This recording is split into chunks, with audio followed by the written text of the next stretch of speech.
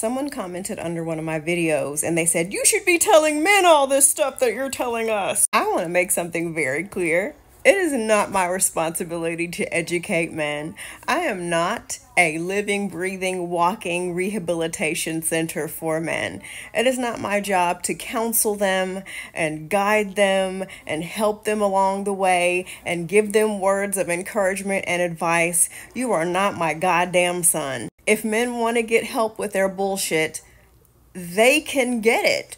They can put forth the effort to go and find it. On this page, we focus on ourselves as women, and members of the LGBTQ plus community are also welcome. I do not have the patience, nor the time, or quite honestly, the fucks to give to handhold people and how to treat other people correctly. My focus is telling women and members of the LGBTQ plus community to prioritize themselves and be selfish with their lives.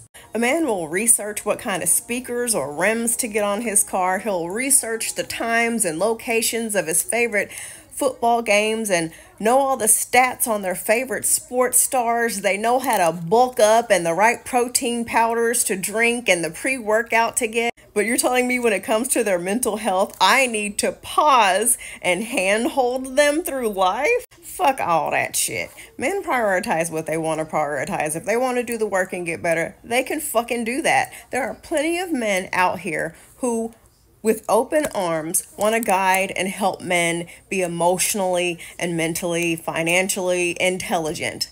It is not my or any other woman's responsibility to help a man better his fucking life. I retired my cape many years ago, and I've been a better woman for it, and there's no looking back. So if you think I should be teaching men shit, you can fuck off, because I'm just not gonna do it. Bye!